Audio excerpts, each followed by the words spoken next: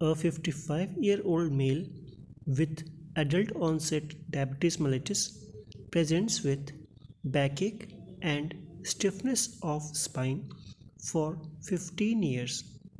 He has recently started having mild dysphagia. Following this radiograph, he was tested for HLA-B8 antigen and tested positive. Rest of his laboratory parameters were unremarkable. His radiograph is this one.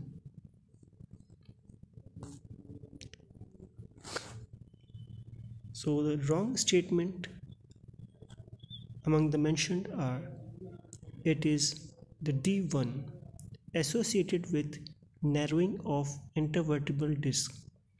The diagnosis of this case is diffuse idiopathic skeletal hyperostosis or DISH, and in that case narrowing of intervertebral disc does not occur. Other statements, like also known as Foster's disease, lower thoracic spine is mostly involved and cervical spine is mostly involved, are true.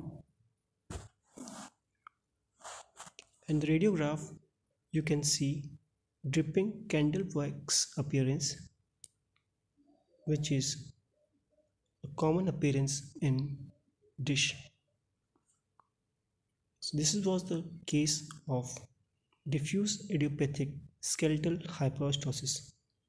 Thank you.